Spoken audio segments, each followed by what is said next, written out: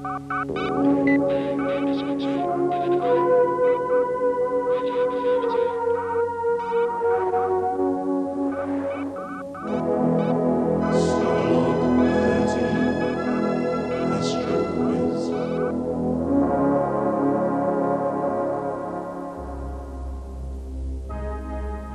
year is 2050, and this is the Spacewatch research station, a city in the sky orbiting 1,500 kilometers above Earth. Inside is home and workplace to more than 30,000 people. And what better location for the start of Starlog 13, our Astro Quiz?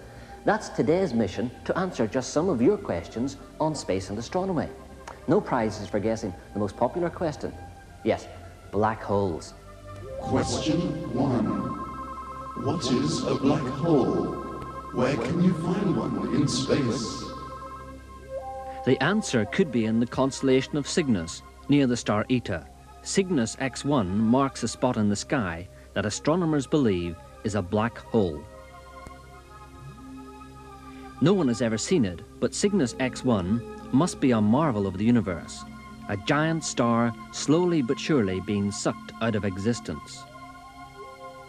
Matter is continuously being drawn away from the star to vanish into the depths of a cosmic conundrum. A star that died perhaps thousands of years ago and fell in on itself, a black hole. Before its collapse, the black hole could have been a twin to the star it's now consuming. Today, it's a plug hole from which nothing can escape. Material is swirled toward its center, traveling faster and faster. It becomes energized and releases X-rays, powerful signals that can be clearly detected on Earth. A black hole can be caused by a huge dying star collapsing under its own gravity and disappearing. At least that's the theory. Imagine that time and space were a grid. The presence of an object like our sun would gently distort the grid. But make that object a black hole, and the distortion would become a bottomless funnel from whose gravitational pull nothing, including light, could escape. A black hole with a mass equal to that of the Earth would be the size of the dot in the center of this picture. This is what might happen to an object falling into a black hole that weighed just 1 kilogram at a distance of 10,000 kilometers. Closer at 744 kilometers, it would weigh as much as a man. At 74 kilometers, it would be as heavy as a tractor. Its weight at 10.7 kilometers would be that of a plane. At 268 meters, a supertanker. And at 6.3 meters, the weight of the entire population of the world. Beyond that, nobody knows. Possibly the laws of physics no longer apply. A black hole might lead to another universe altogether. Meanwhile, back in our own universe, what could be nicer than a relaxing walk in space? Mind you, it has its own hazards, like meteoroids, specks of cosmic dust that zap around at thousands of kilometers an hour. That's why spacesuits like this have up to 22 layers to prevent meteoroid punctures. Which leads me to another question. Question 2. What's the difference between a meteoroid, a meteor, and a meteorite? Good question. And for the answer, we must first travel to the asteroid belt. Lumps of rock, some of them hundreds of kilometers across, material left over from the formation of the planets. The asteroid belt orbits the Sun between Mars and Jupiter. But other cosmic debris like comets and meteoroids career unpredictably about the solar system. A meteoroid, if it enters our atmosphere, looks like this. A momentary shooting star, a speck of dust burning up. Or it might look like this, a fireball, a meteoroid the size of an egg, vaporizing as it hurtles toward Earth. As we saw in Starlog 11, there are regular showers of shooting stars. These are simply meteoroids encountering the atmosphere. While they are actually travelling in the atmosphere, astronomers call them meteors. If one survives to reach the ground, it's termed a meteorite. Question 3. When will there be colonies living in Earth orbit? My guess is by the year 2100. How about this mining station, which will extract minerals from asteroids clustered on its perimeter? And here's how a space station may be built. Initially, parts will be carried aloft by vehicles like Space Shuttle and its successors. Then, as the station grows, it'll begin to manufacture its own materials, and little space tugs will maneuver them into position. Some stations will be like gigantic wheels, and they'll spin in order to provide a little gravity for those ferrying up from Earth. Inside there'll be countryside with fields and trees, lakes and clouds, even on the sides, and the top where you'd expect there to be sky. Heaven in the heavens. Well, now to something more down to earth. How does a telescope work? For the answer, we must beam down through the clouds to the planetarium in Northern Ireland. And what else would you expect other than rain? This is the Armagh Planetarium's public telescope. This is a large reflecting telescope of the type used by professional and amateur astronomers all over the world. In fact, it's not merely one telescope, it's a series of 3. We start with a tiny one here, which is called a finder. This gives you a rough idea of where you're pointing to in the sky. Then we have another much larger that gives a much more refined view, rather like the eyepiece of a rifle. And then we come to the main telescope itself. It's really a huge collector of light. And this is how it works.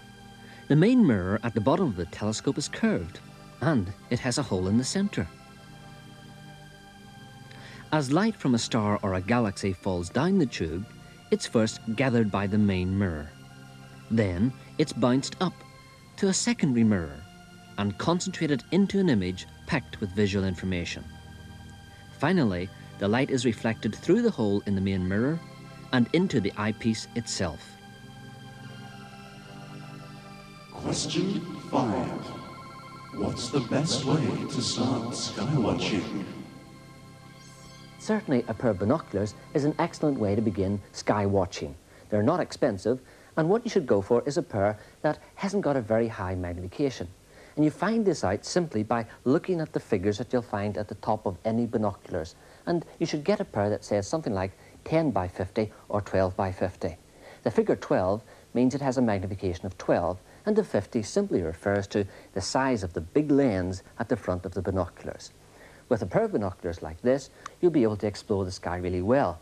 Now, certainly you won't see any detail on the planets, but you will perhaps catch glimpses of craters on the moon and learn the constellations and the stars themselves really well. And one of the best things about a space station is that we don't have to worry about gravity. This is a telescope well worth getting, simply if you want to have a look at the stars in more detail, perhaps some of the brighter nebulae and the craters on the moon. But don't be expecting to see anything on Jupiter or the rings of Saturn. It's much too small. Most people actually begin sky watching with a telescope like this. It's called a refracting telescope, and that means it has a big lens at the front which gathers the light. This then comes down the tube to the bottom end, if you like, and that's where we find an eyepiece, which is like a little microscope, and we look through there to get our view of the planets. A telescope like this is not too expensive, and certainly it will give you reasonable views of the planets, and certainly for the moon is simply wonderful. You may notice it also has a small telescope at the top of it. This is called a finder, and it's rather like the guide of a scope of a rifle. It'll let you have a wide-angle view of the sky so that you know in which direction you're pointing the more powerful telescope itself. Moving on to an even more expensive and more useful instrument, we find this one here. Now, this is an entirely different design from the instruments we've seen so far. It's called a reflecting telescope, and that's because it uses mirrors to collect the light. At the bottom of the telescope tube, there's a fairly large mirror that collects all the starlight. The light comes down the tube, bounces off the mirror at the bottom, and comes right up to a small mirror at the top. And it's through there, through the eyepiece, that we can glimpse the stars and the planets. Now, a telescope like this, because it's more powerful, needs a very steady mount. And this one, as you can see, is on a very sturdy metal pillar. but also the mount is inclined. In fact, it points toward the pole of the sky. And this makes it very easy to track the stars and the planets as they slowly drift across the heavens. This movement, of course, caused by the rotation of our own planet, the Earth. Now, if you have a lot of money to spend, or else you're very keen, you could invest in a telescope like this. This telescope is extremely powerful, even though it looks very small. And that's because it uses a series of mirrors and lenses to compact the light. The light comes up and down the tube a number of times, and this makes it this size instead of being about that. Now, you can also connect a camera to a telescope like this and take really excellent photographs of the night sky. But the best way to begin sky watching is through your local society. A useful address might be Junior Astronomical Society, 58 Vaughan Gardens, Ilford, Essex. Time to head for home, and no doubt the ships that will carry us up and down to space stations in the future will be rather like the Space Shuttle, and this is its flight deck. And who knows how long it will be before the all-inclusive package holiday in Earth orbit.